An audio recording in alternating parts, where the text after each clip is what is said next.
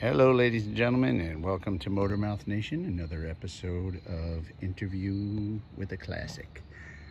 This is my 79 Trans Am, Pontiac Trans Am. I've had it for about 6 years. Usually I interview other people, but I save these videos for the winter when there's no car shows for me to interview people. So this is my 79. Like I said, it's Nocturne Blue. Yes, that is an original color. It has a ton of flake in it, and at first I didn't think that was original, but I did see a few others just like it, and it is definitely an original color. It has a camo interior, which I prefer in this color over the black when it has the blue exterior. So it's got about 75,000 miles on it.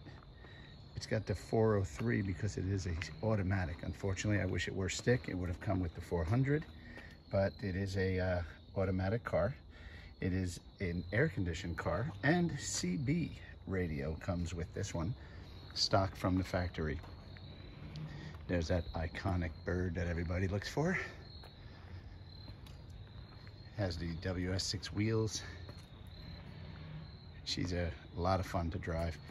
People that know their Trans Ams, and I'm sure it's going to be a couple of them on here, they're going to ask me, if it's a 79, why do you have an 81 fuel door? So as you can see, the 81 fuel door had a bird on it. I liked it much better than just a plain Jane black taillights that came across. So that's why I switched it out to that.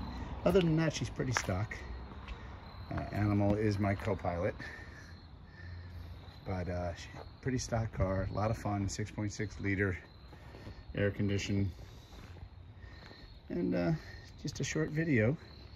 Hope you enjoyed. If you'd like to see more videos of other cool cars, Motormouth Nation on YouTube. Like and subscribe. I put out a video at least once a week, sometimes a lot more than that.